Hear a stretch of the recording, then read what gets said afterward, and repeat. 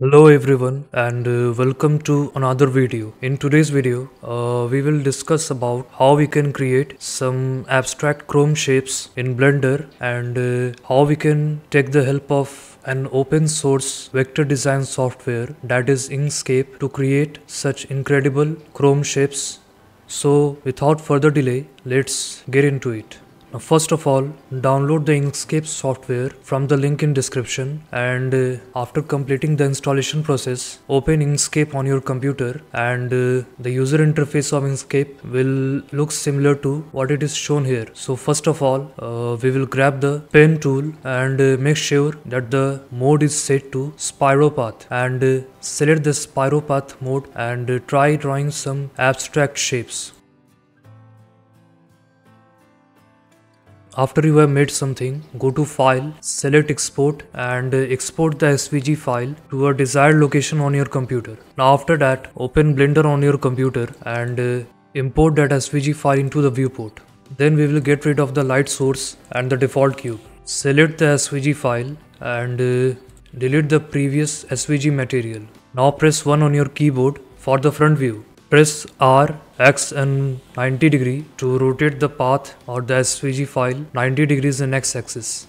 Now go to Object Data Properties and increase the resolution value of the SVG file to all the way 64. Under Geometry, add a little bit depth to the SVG file and reduce the resolution to 0. Make sure that they are not overlapping each other, and after you are done, convert that curve to a mesh object. Though the curve is converted to a mesh object, but as you can see in the wireframe mode that the mesh is actually not looking good. So we need to fix that. For fixing the mesh, add a remesh modifier and adjust the voxel amount unless and until the overall geometry of the shape starts looking good.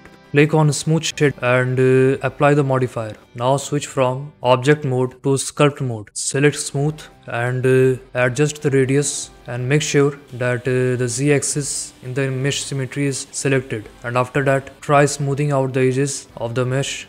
Now select the Inflate tool to add a little bit depth to the scene.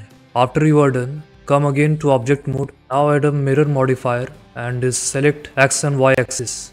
Switch over to rendered view to get a preview of the scene. Then in Eevee render engine, select a few important settings and in color management, change the look to very high contrast. And in world properties, select environment texture and add an HDRI of your choice. Again head over to render properties and under film, select transparent background. Now select the chrome shape, go to material properties and press new to add a new material. Increase the metallic value to 1 and reduce the roughness to somewhere around 0.1. Keep making the adjustment unless you are satisfied with the final result. Now select the camera and press Ctrl, Alt and 0 to align the camera to the view. Adjust the focal length of the camera in such a way that the scene fits inside the view of the camera. Now go to the render button and render out the image. After the image is rendered, save it on your computer. Thank you so much to everyone for watching the video. If you found the video useful, do drop a like and don't forget to add your valuable comment. Hope to see you all in the next video. Till then, stay tuned and keep learning.